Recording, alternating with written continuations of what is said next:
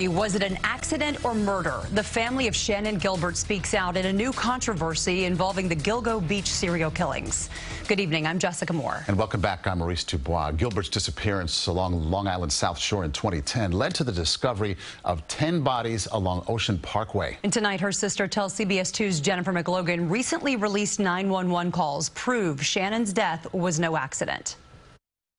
Her family's reacting to the release of the chaotic 911 calls from Shannan Gilbert the night she went missing in Oak Beach more than 11 years ago. It doesn't matter if people think that she's a victim of the Long Island serial killer or not.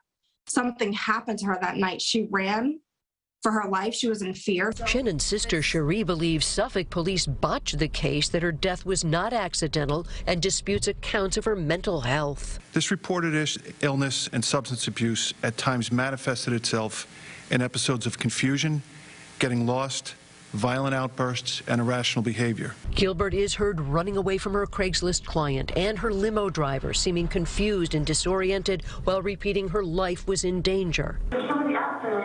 Where are you, ma'am? I don't know.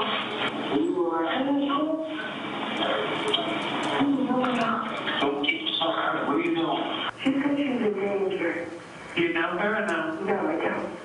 I'm not letting her in. The family says if not for Shannan's cries for help, the bodies of Gilgo Beach victims would never have been found, launching one of the nation's most notorious serial killer cases. The Gilberts hired a private pathologist. That autopsy revealed Shannan died of asphyxiation, strangulation, consistent, says Shannan's sister, with the 4 girls who died here at Gilgo.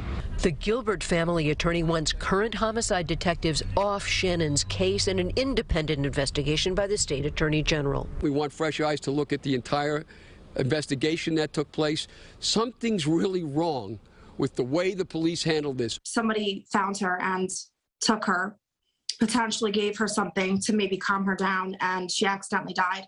And then they took her body, this is my theory, through the roadside. Shannan's death was ruled accidental, but 10 unsolved homicide cases remain up and down Ocean Parkway going back decades. I'm Jennifer McLogan, CBS 2 News. And Suffolk police are offering a $50,000 reward for information that leads them to the Gilgo Beach killer or killers.